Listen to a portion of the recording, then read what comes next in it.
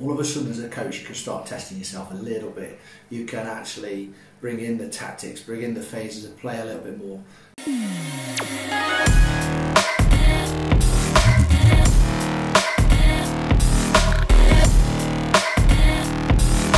Welcome to the show, Highlight the Roots. As you can see, I'm on my own. This is an unprecedented time for everyone in the world, but I still wanted to deliver some content to you guys. What I've noticed a lot on social media is coaches are offering like ball mastery skills to players and that they can do in the back garden. I spoke about it on last week's show.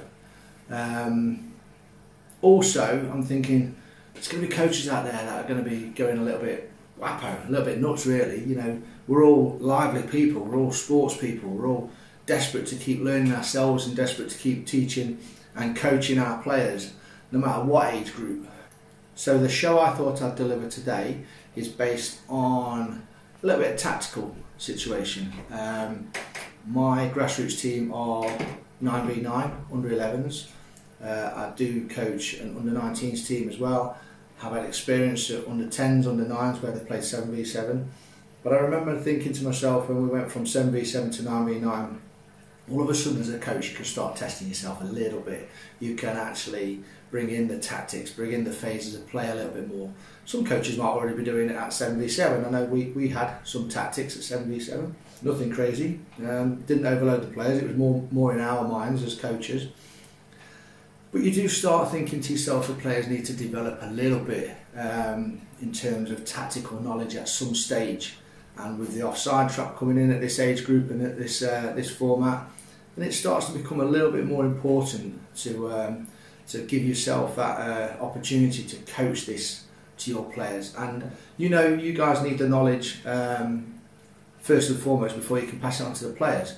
So, like any format of football, there is hundreds and hundreds of different tactics you can deploy.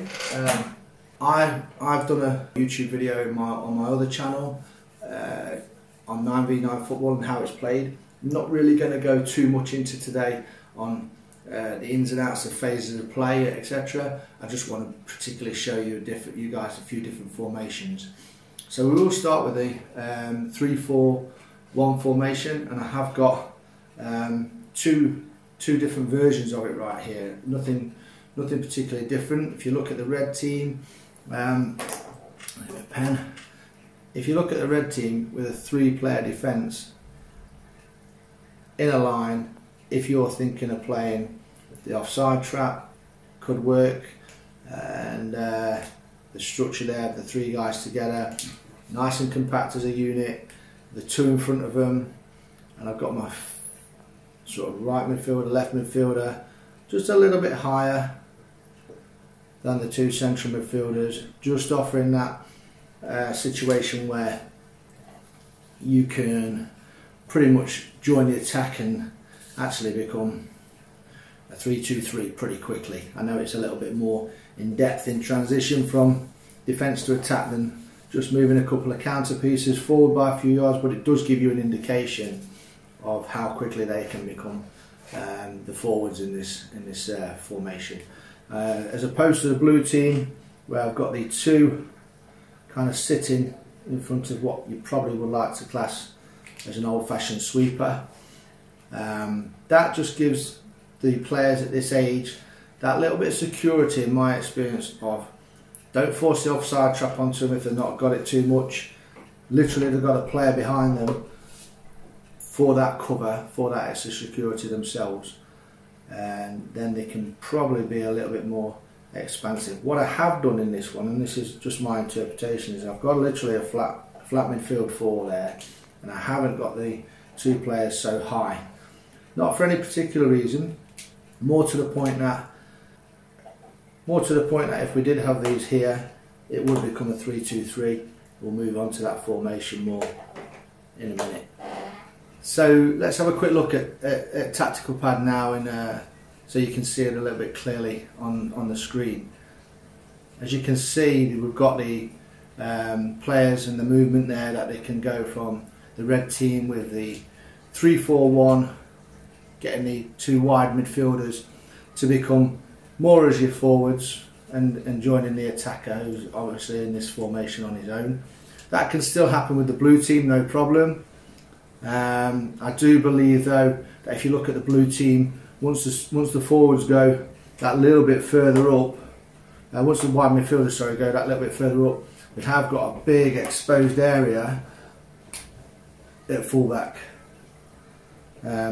Purely because the guys, the girls who are playing at centre half are a little bit compact to each other, a little bit closer together to each other,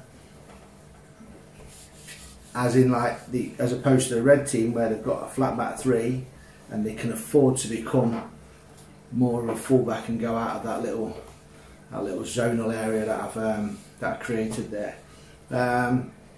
You guys, you guys are all coaches. You know exactly what you're doing, and how you want your team to play, and your own beliefs. Everyone. That's the beauty of this football, of this game, is everyone's got their own ideas of what they want to do, and how they see the game and how they want it to play, even with 9v9 format. So if you're thinking to yourself, you're happy to have these players out here a little bit wider than what I would probably. I like compact football. I like my players to be compact out of possession. But in possession, I would obviously encourage my players to play a lot wider, especially if the goalkeeper's got the ball, looking for a bit of support over here. We can have cover from our midfielders who can just drop in and create that situation and close those gaps. Now, if you've got the compactness out of possession, the problem you've got with both these 3-4-1 formations, as I just mentioned a minute ago, is these areas here. If they get exposed, they are going to really test your team's shifting from left to right. And if you've coached that into them, or you want to coach that into your players, you should be able to pull that off quite well. This is what I meant by at the beginning about testing yourselves as coaches, because other coaches will play different formations than the 3-4-1. I think the 3-4-1 is quite a popular one, but other coaches will play different formations against you. I think even at this age, to try and combat what you're doing, and this does expose the wide areas, not so much as a 2-4-2, which we'll go into now. Okay, the 2-4-2 formation, got a bit of history with this. One of my teams last year, the coach at the time who was supporting me persuaded me to pop in a 2-4-2 formation. I think we were 3-0 down at half time against a really strong side. If she's watching this, she might remember it. I'm not saying it was her fault that we got absolutely nailed that second half. There was a lot of other circumstances that went towards the fact that we did get absolutely hammered. And on the flip side, I have played this since with another team, and it did work out quite well. The problem I think on that day is no one was used to it, and the biggest negative on this situation with a 2-4-2 is, again, these fullback areas, and your players knowing, is it this player to pick up? Does it drop back? Of course it is. Do these players come in and cover? They should do at times. Or is it the centre halves' job to come in and cover? Now, like any tactics board, you start writing lines and squiggly arrows, etc. It's going to get messy. Now, if you're asking, in my opinion, if you're asking 9-year-olds, 10-year-olds, 9-year-olds if they're playing up a little bit, 11-year-olds, 12-year-olds, etc., who are playing this format, to remember all this, you're going to give yourself a problem, in my opinion and my experience. Now, that doesn't necessarily mean it can't work. You've just got to give players the responsibility to know the fact that if we're being attacked in this area, it is this player's job, or if it's opposite, it's that player's job there, and not the centre halves or the centre mids to drop in. On the red side, I have given them, again like I did before, a situation of the wide midfielders playing just that little bit higher. So if this was me, I would probably give more responsibility to the centre halves to cover those fullback areas. With the blue team, you've got your flat four, probably would give the responsibility to these wide players as opposed to these guys coming in and covering here. If we're attacked down the wide areas, which obviously happens quite a lot in football, so you have to be really set for that, because even at this age, your opposition coach will see weaknesses in your formation, your tactics, and they'll go for you. The advantages of this, of course, are right here in the middle. I'm going to get rid of the football. You've got two players partnering each other in this unit here and this unit here, which obviously is going to be an advantage of rather having a lone striker. In the 3-4-1 we had lone striker. You need a big strong player if you're having a lone striker. Again, with one of my teams with my experience, playing a small, quick centre forward didn't really work in the 3-4-1 formation. So having a partner, all of a sudden that player she became a different player until we actually moved to positions. But that's another story for another show. Again, what you can do is go for the Reds team. You can change it around so you've got someone in behind the striker, so you're kind of playing a 2-4-1-1 if you like. Again, it's one of them things, it's your adaptations and your ideas. Do you want two together, or do you want one dropping in behind the other? One of the biggest things I've noticed in 9v9 football so far is the lack of knowledge on the players to cover each other. So going back to let's just switch it over back to the 3-4-1 a minute. So we'll do that really quickly. So going into that situation, one of the biggest problems I noticed in midfielders is when the guys or the girls are going forward and attacking, we've got these big gaps, and you're asking these guys to cover, and then we've got a big gap in behind. So what we tended to do this season is basically ask the midfielders to play like this. If you've got your midfielder just dropping in, this guy could come in here and help out a little bit. And giving players responsibility and ownership on a pitch is new to them, and it's a good thing, because they've got to get used to this as they learn to play football and they develop themselves a little bit. But that also, from a coach's point of view, it stopped the panic of the opposition coming straight through the middle and having this big gap here between the two units of the defenders and the midfielders. You could always do it like that if you've got a smart player. Again, leaves you quite exposed, depends how brave you are. We've done that a little bit, depending on what team we're playing against. But I think this gap here, in this midfield area, can be a big problem for teams. If you've got ratter players who work really hard in midfield, then fair enough, they'll get back there. But if you're playing at a top level, they will have already exposed you by the time you're looking to get back anyway. So that's another formation. I'm going to now look at the 3-2-3 formation. Okay, couple of very different 3-2-3 formations. Again, pretty much how I like to play. Compact here, out of possession with the blue team, but very wide and expansive in the attacking areas, and pretty much predominantly asking these players to stay wide as good old-fashioned wingers. Opposed to the Reds team, where we have the unit of 3 players here playing in tandem next to each other. How close can we be to each other when we lose the ball? I always coach my players and say to them, is there an easy option? If your teammates are doing their job, there should be an easy option constantly, all the time. Again, I'll do another show on that. But if you're supporting each other, there should be an easy option for an easy pass. Whether that player takes that pass or not is another matter, but there should be an easy option for an easy pass.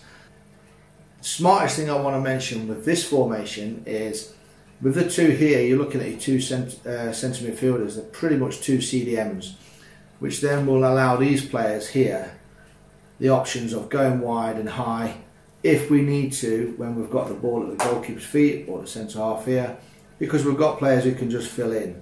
You're also asking part of responsibility of your number 9 is to just drop in. So your number 9 is probably actually going to be your number 10. You're asking them to play centre forward. or her, but at the same time having that responsibility. If these drop into here, because we're moving, just dropping into that area, that vacated area there, just in case we lose it. Again, it's one of them formations that you can adapt as a coach with your own knowledge. Just wanted to show you that. This one here, you're probably going to be asking your midfielders with the blue team to support, and obviously asking your centre forward to come and support where the ball is, as well as your defenders for overloads, if that's what you're looking to create there. There's various areas of the pitch, and we could do shows all day, and we could do tactics all day, as in where players would go.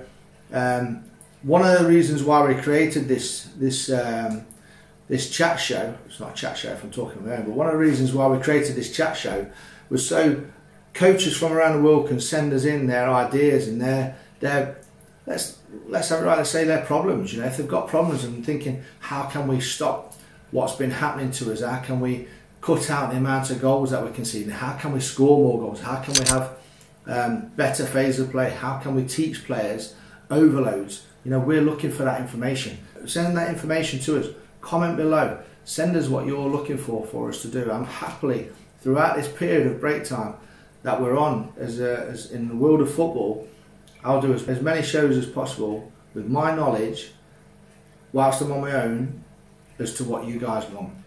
So please send it in. Today we've covered a little bit briefly the 3-4-1, the 2-4-2 and the 3-2-3. Hope you enjoyed what I've set out here. Hope you enjoyed a little bit of what I've shown you. Give you a little bit of things to think about.